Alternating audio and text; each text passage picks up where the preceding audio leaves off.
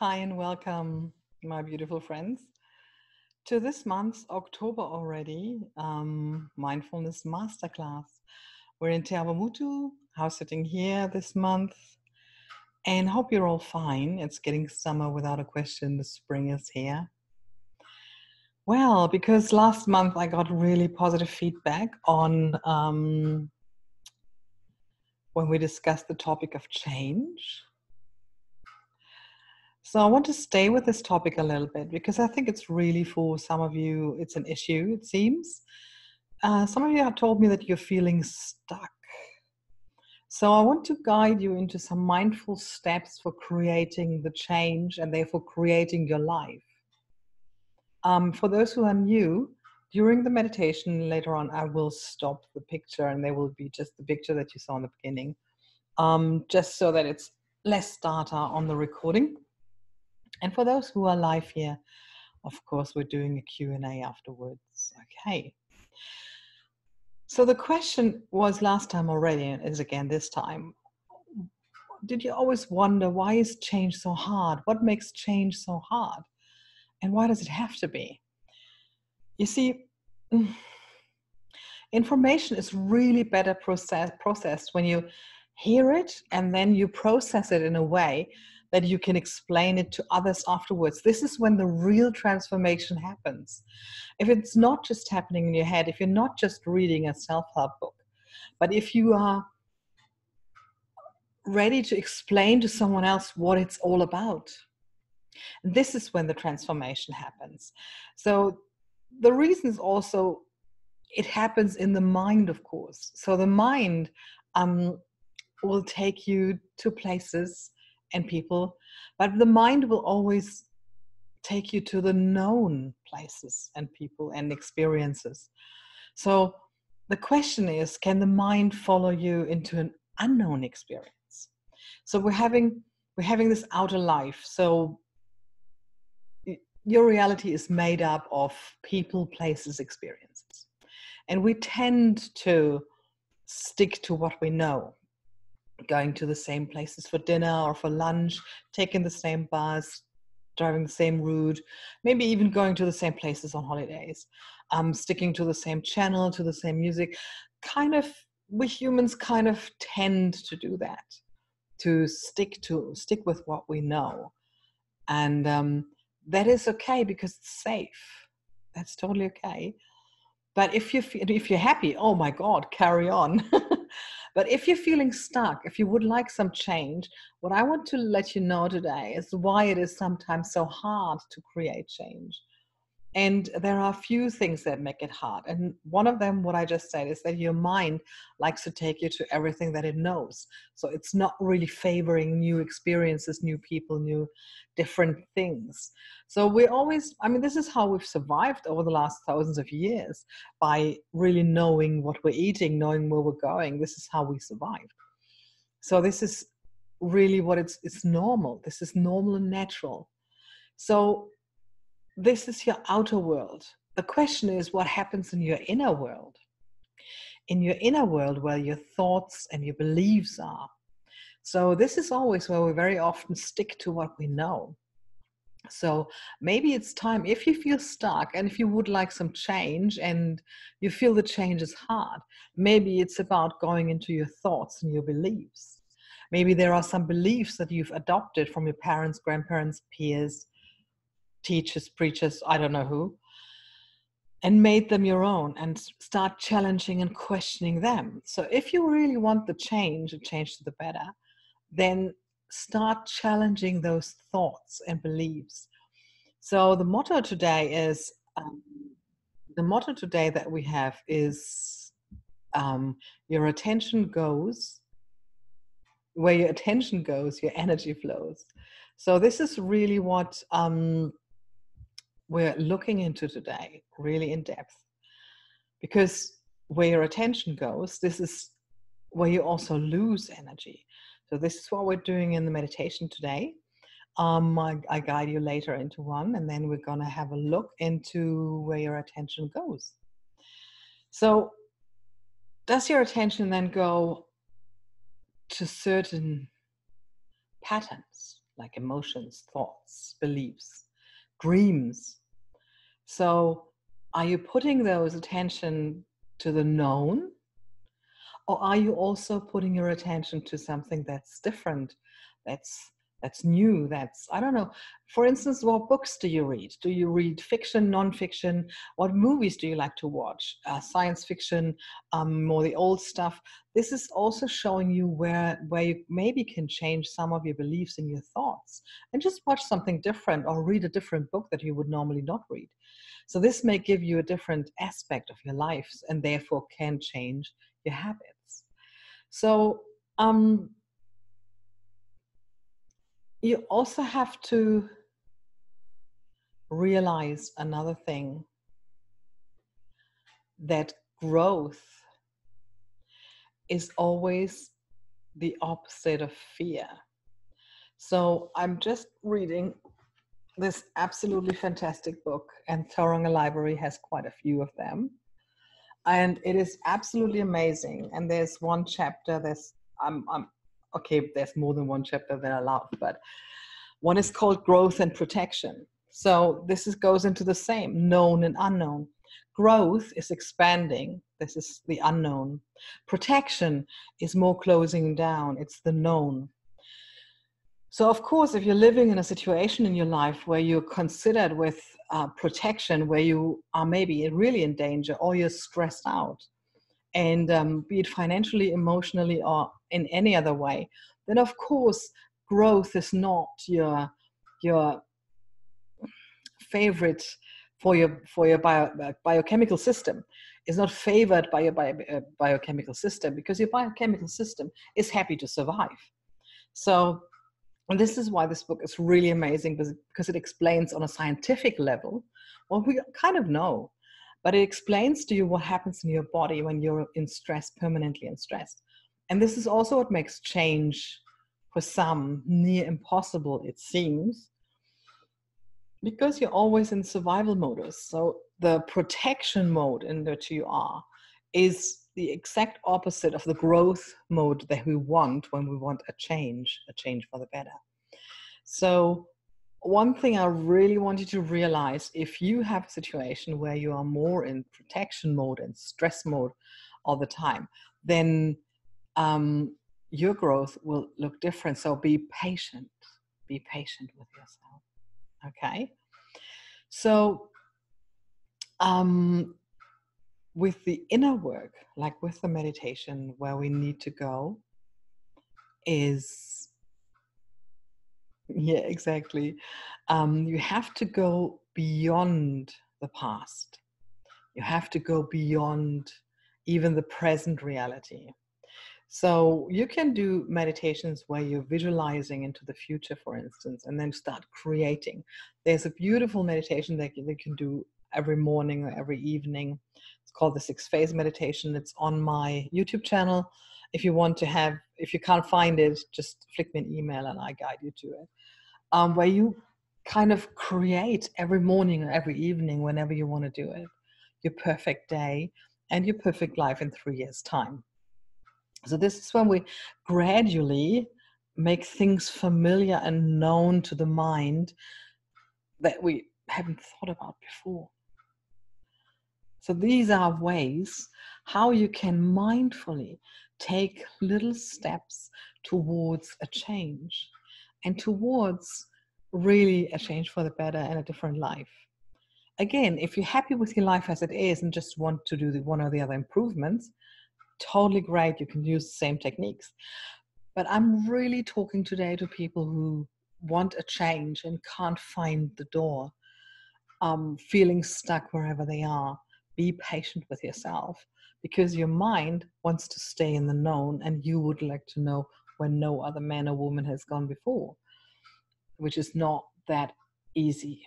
Okay, so because we are creating a completely new field around us, and that is also means also that our emotions will change.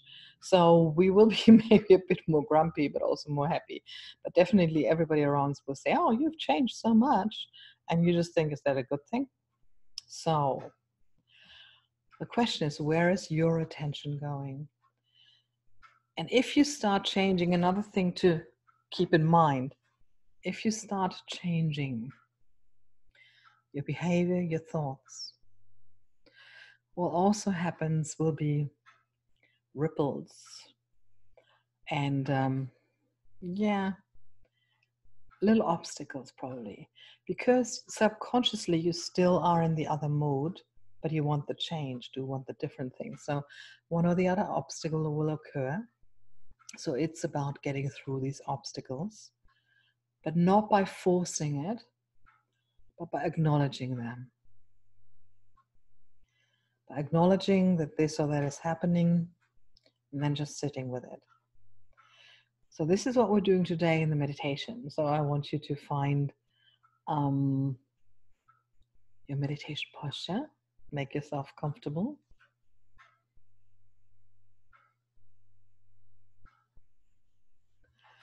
And what we're doing in the meditation today is really listening to our body. So I hope you're sitting now comfortably so that you can easily breathe and stay like that for the next 45 minutes. No, half an hour, not that long. Let's see how long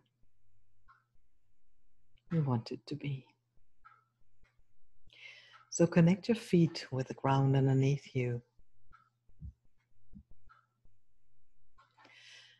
And really feel the ground under the soles of your feet.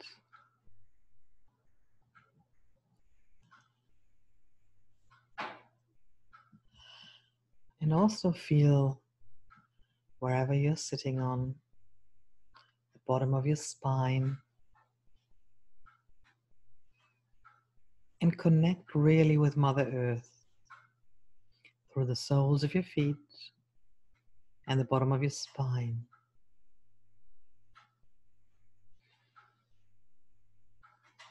And then connect the crown of your head with the vast space above you.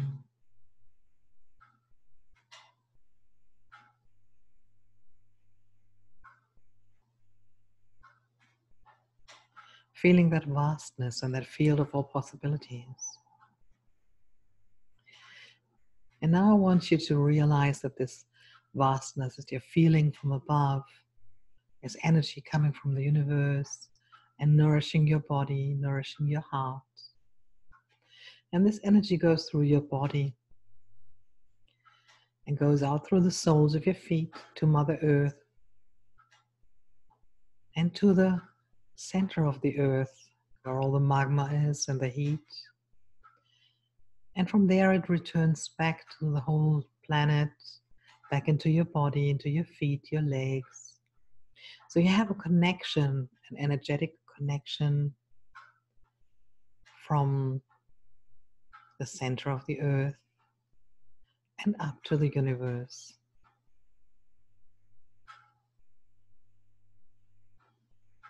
And I want you to leave everything else outside and just feel that beautiful energy nourishing your body.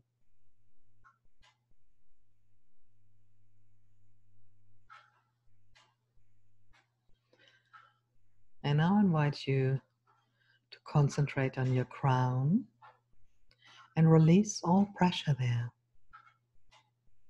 Just let it flow down on you, down towards the ground.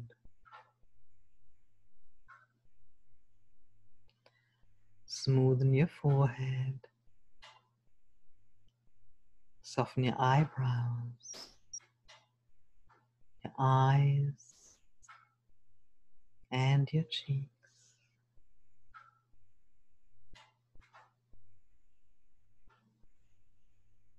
Soften your jaw. Your tongue lies relaxed in the middle of your mouth, where you can feel your teeth.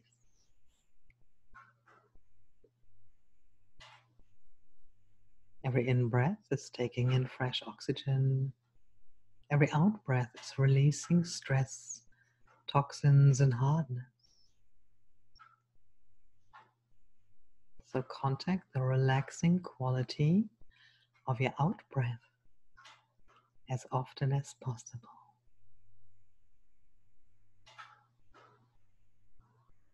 Relax your neck. Let it melt away.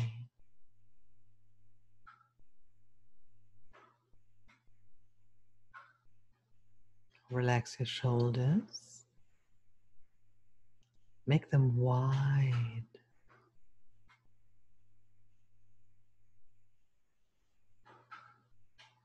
Let your arms hang loose. All fingers let go.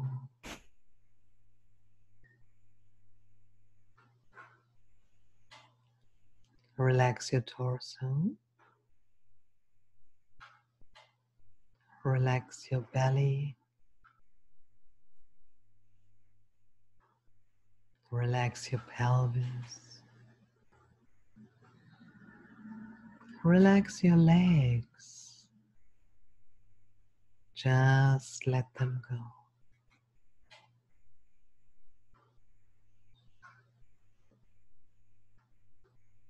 If you feel any tightness anywhere in your body, just release it with your out breath.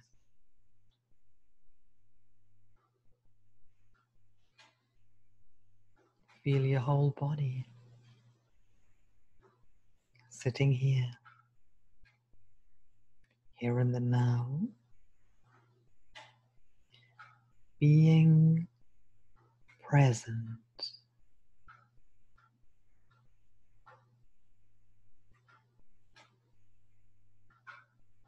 And what I invite you to do now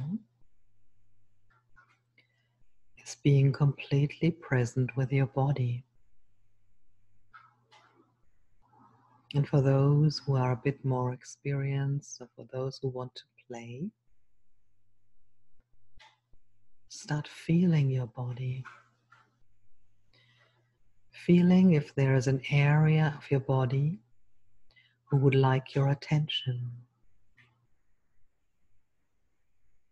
Is there an area that is tight?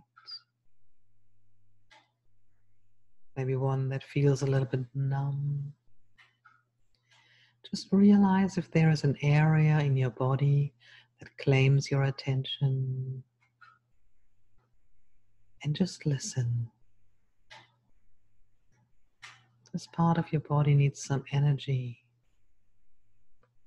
So just stay with your attention and acknowledge that there is some tightness or some pain. And just listen. Those who are a bit more experienced will maybe get some messages, some memories, some thoughts. So if a thought should come up or any other distraction, I want you to realize that there is one and then not be attached to it. Just observe it like you're watching a movie.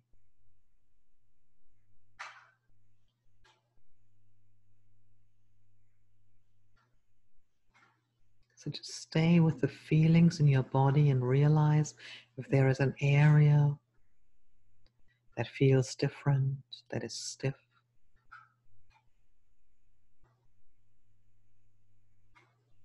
And then if a thought should come up or an experience or anything, then don't suppress it, just let it and watch it like a movie. Not being attached to it, not judging it, nothing like that.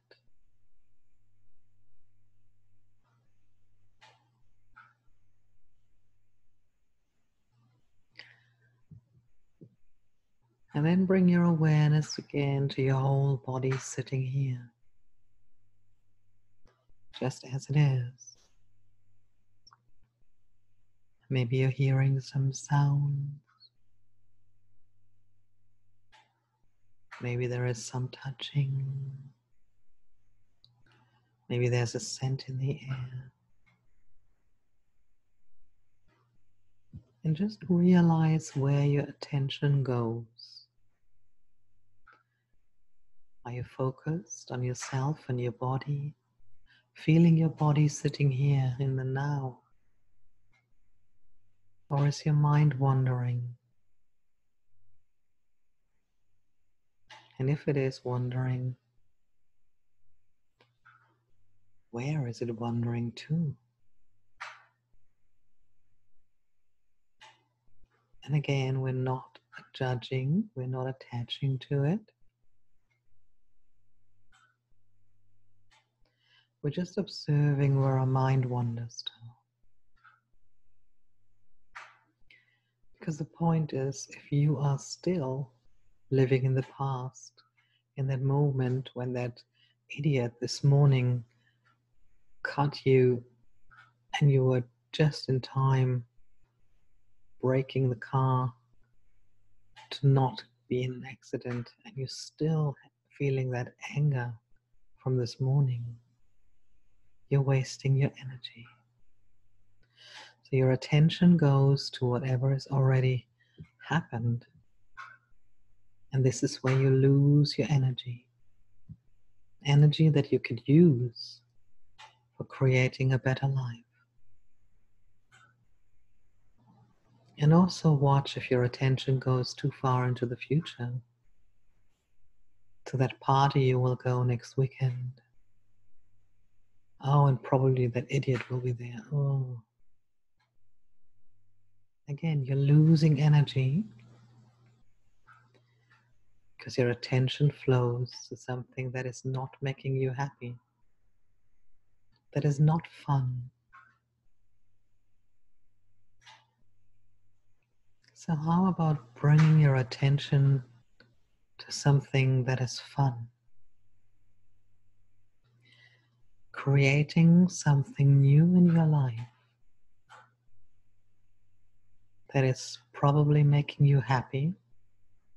And I'm not talking about a new car or anything like that. I'm talking about an experience, an emotion, a feeling, something that you can create that is fun. Maybe there is an idea for you or a thought. Maybe there is a behavior that you want to adopt. You've read about this workshop that's happening next week or next month. You really would like to go, but.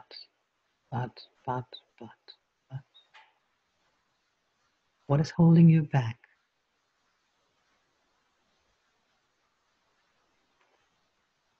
Maybe this workshop is exactly what you need to manifest the change. I leave you now in silence for a few more moments for you to listen to what you can create that will be fun. Enjoy.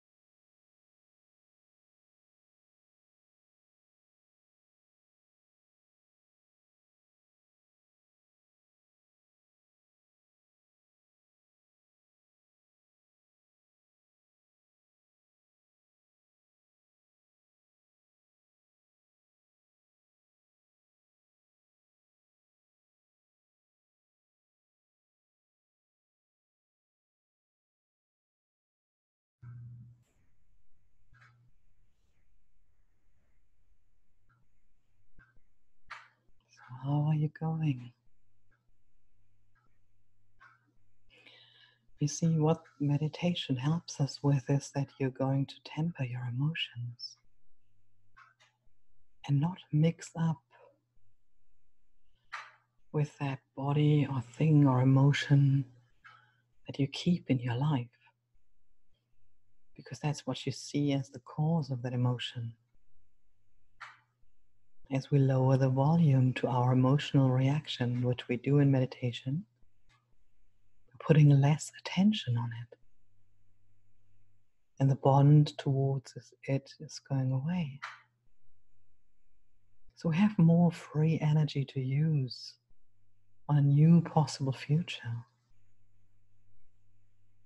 You are creating a new field in your life for a new possible future. As long as you let the emotions own you, your awareness is on the wrong object. So where is your attention going? To the same people, places, events? Then you create the same life over and over again. So in order to change it, you have to go beyond this. So you need to place your attention away from the known past and combine it with the possible new future.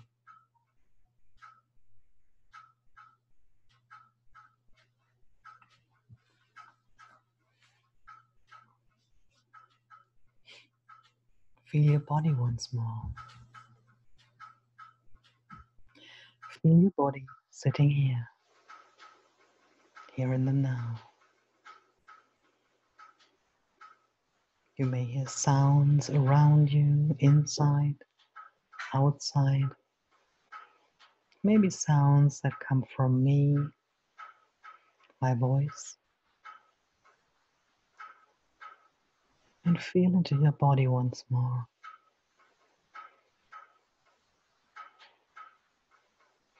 Feel into your breathing. How does your breathing feel right now?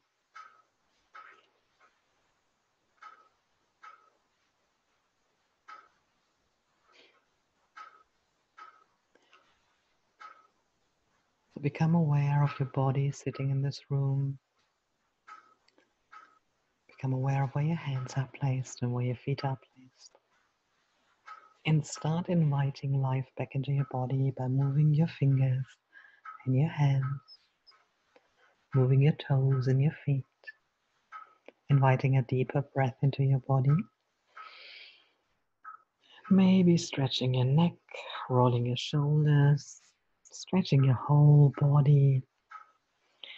And whenever you feel like it, gently open your eyes. Welcome back.